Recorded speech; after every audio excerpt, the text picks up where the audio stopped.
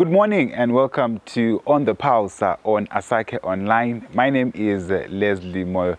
The program focuses on service delivery issues affecting the city of Bulawayo and the Matabeleland region as a whole.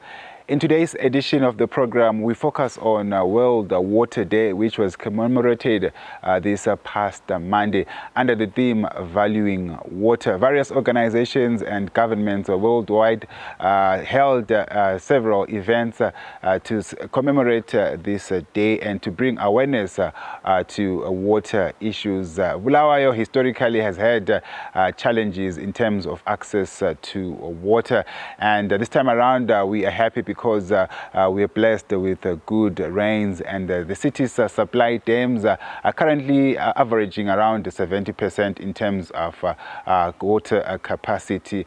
But water challenges still persist in the city of Bulawayo, as some residents in some parts are still experiencing water cuts. So the Bulawayo Progressive Residents Association held a virtual World Water Day commemorative event this past Monday to highlight some of the issues that are being faced by Bulawayo residents. The City Council officials during the event did highlight some of the challenges that continue to hinder access to water by Bulawayo residents. Let's get to hear a presentation from a City Council engineer on why some residents of Bulawayo are still not getting water on a daily basis, even after the City Council lifted the water shedding schedule. And as a city, we value these kind of dialogues because it allows us to hear what residents are saying and thinking and what they would like us to do. And also, we are going to use this platform to give you the feedback on what we've been doing as a city, and also in terms of where we are in terms of dam levels. Mr. Gwetu is here. I don't know if he can just let me know if he's ready so that I can hand over to him. But what is key, maybe coming from, I think it's Dr. Nare, was the issue of how much fresh water we have. It's 3%, which is available to us globally. And of that amount, there still are restrictions as to how much we can have for drinking. So basically, when we look at Bulawayo, geographically, our dams are located in a drought-prone region. We are also in a drought-prone region, but our dams are also in the south of the city, which has had adverse impacts when it comes to climate change. We look at where we are probably this rain season, after coming through 3 years of a drought.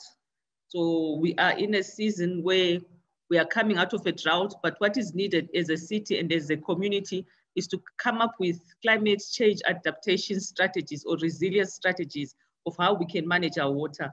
So basically, as Bulawayo, in terms of water management, we've been having the water rationing strategy, which was put in place in the 1980s. This is on the consumer side, where we are saying as consumers, let's limit the amount of water we use per day within our household. When we have water rationing, we are basically saying you as a consumer have the responsibility of limiting the quantities of water that you use, but on every day of the week, water is able to come out of the tap because we are trusting that you will limit your consumption.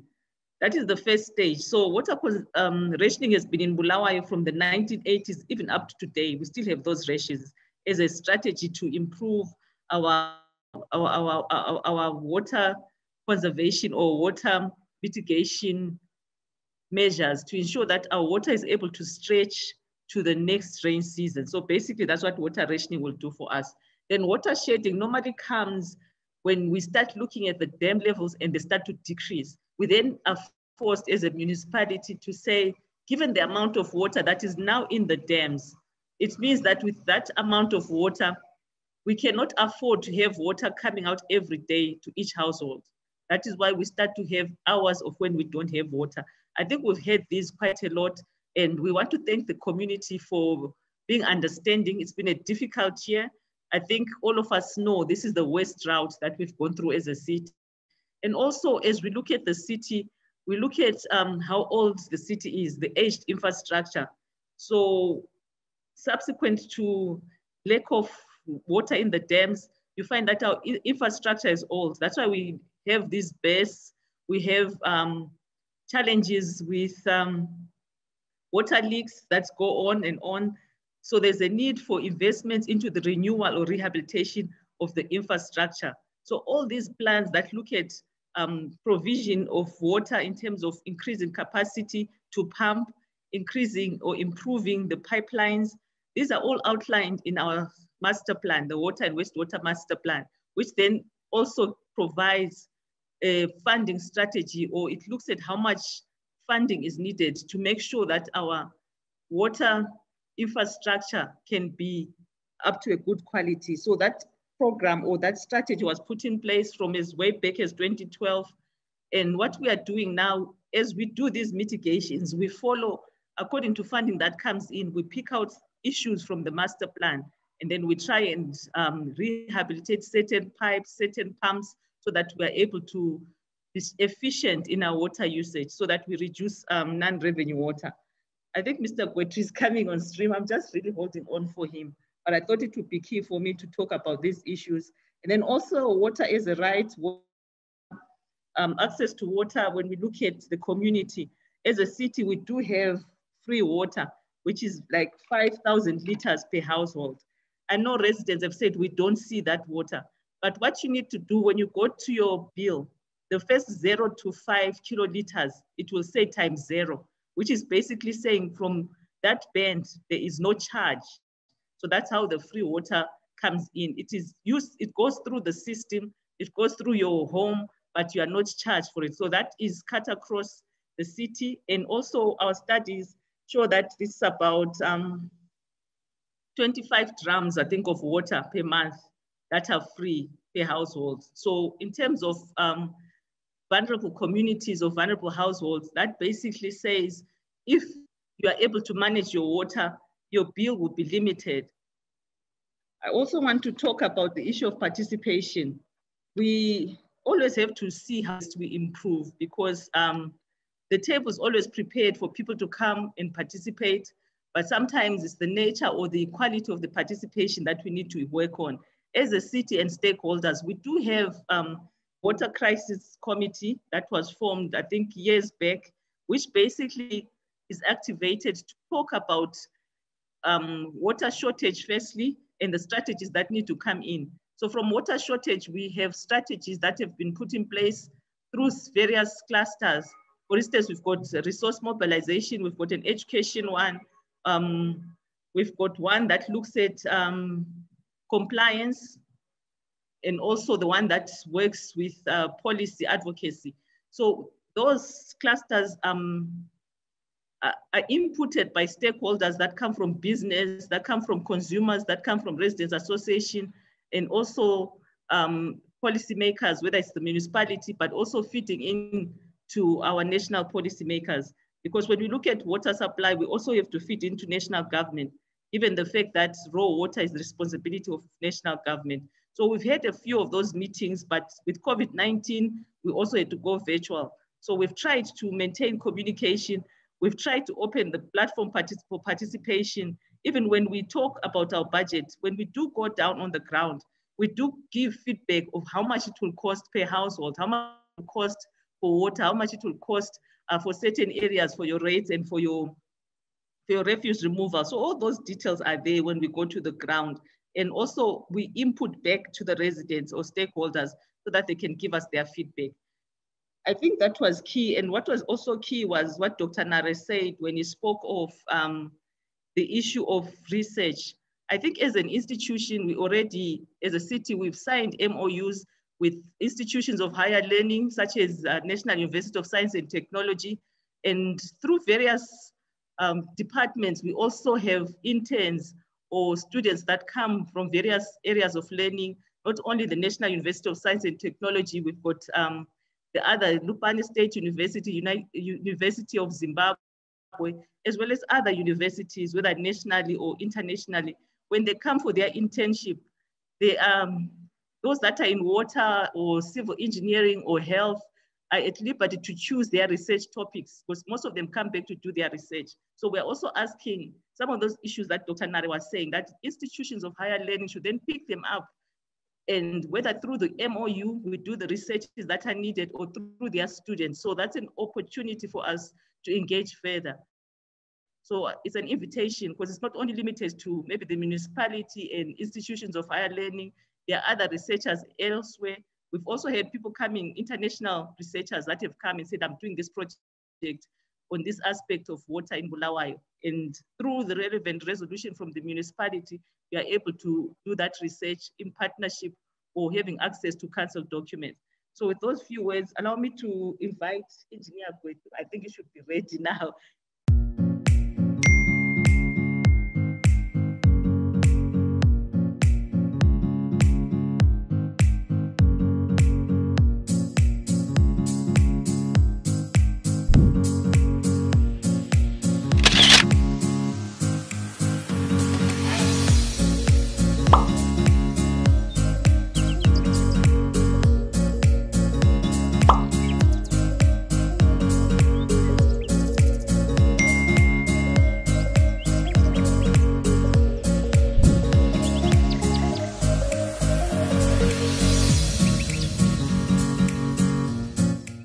Greetings. I hope you do hear me. Convener, you do hear me, please. Confirm. We can hear you, Mr. Gwetu. Please go ahead. Thank you. My presentation is brief. It's mainly centered on the water situation update. What's the situation in our dams? The city's dams are currently at 70.51%. That is as of today, this morning.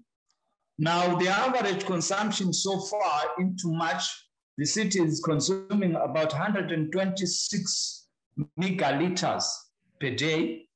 What are we inputting into the system?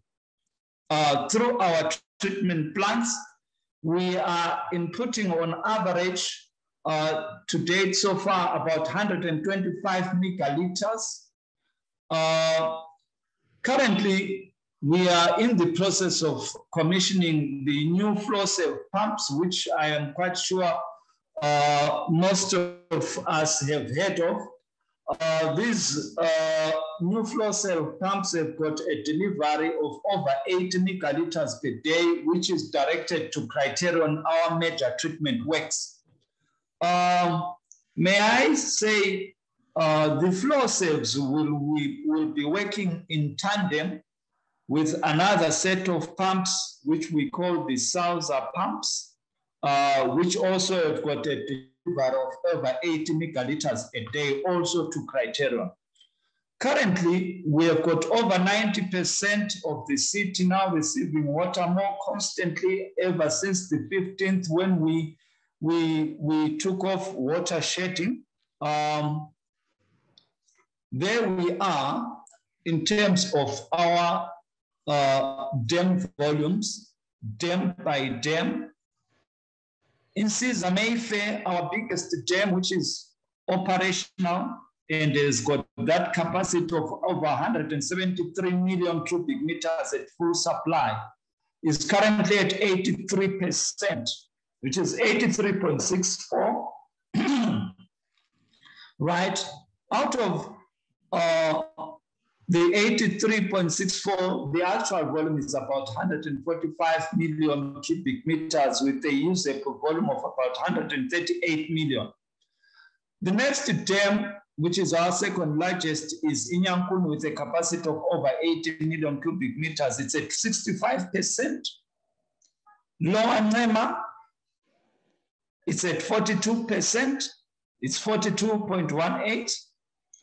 Umzingwane, it's at 35.5%. Upper Nema is at 76.59%. Mchabezi, it's at 68.85%.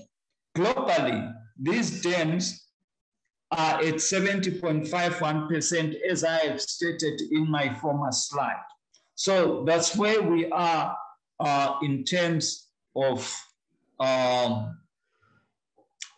the dam scenarios, Right, I've mentioned this one, the system input volume vis-a-vis our consumption as a city. Our consumption has gone up ever since we opened up shedding.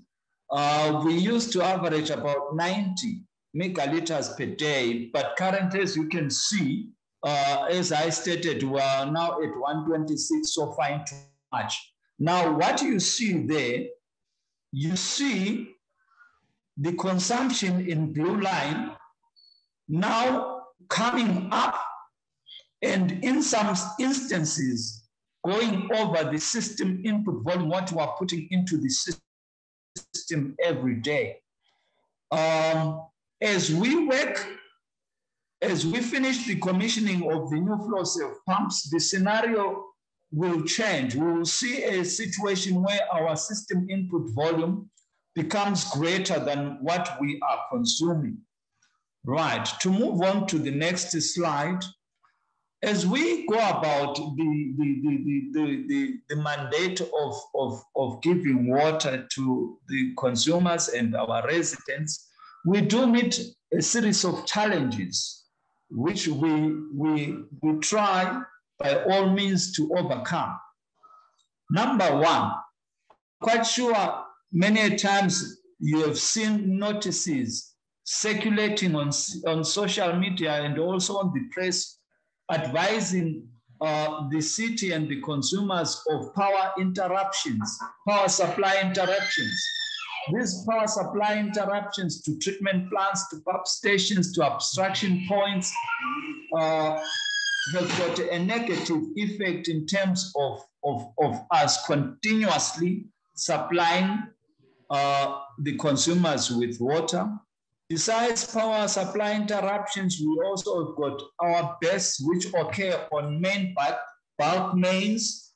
Then we've got aging infrastructure, and in addition, we've got reduced or lack of payments from some quarters of the consumers. So as is necessary for the city to recover and recoup expenses on water expenditures. These are some of the challenges which we meet. Right, looking forward, we look forward as a city to continue improving our water supply so that we attain 100% uninterrupted supply to consumers, except in instances where we may have brief challenges such as localized bursts. But even those localized bursts, we have got a time frame of attending to them. So, ladies and gentlemen, I thank you. Don't forget, you can also participate in this program by sending us any service delivery challenges that you're facing in your locality. It can be a sewer burst pipe, a broken street light, or a pothole in your road. So all you can do is capture those details and send them to this WhatsApp number below your screen. Then we'll take up these issues with the local authority to ensure that service delivery is provided by those in charge.